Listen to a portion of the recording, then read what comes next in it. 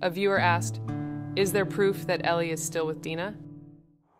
In part 1, Ellie kills a deer.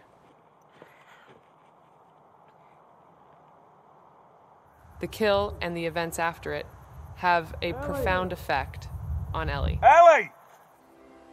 An effect that is referenced in part 2 with a journal entry, and in how Ellie decorated her farmhouse.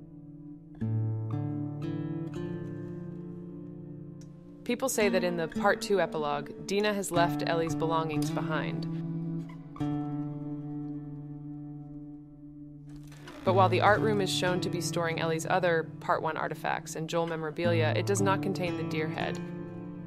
If Dina left these, then she would have also left Ellie's deer head. The indication is that the deer head is now decorating the home that Dina is sharing with Ellie.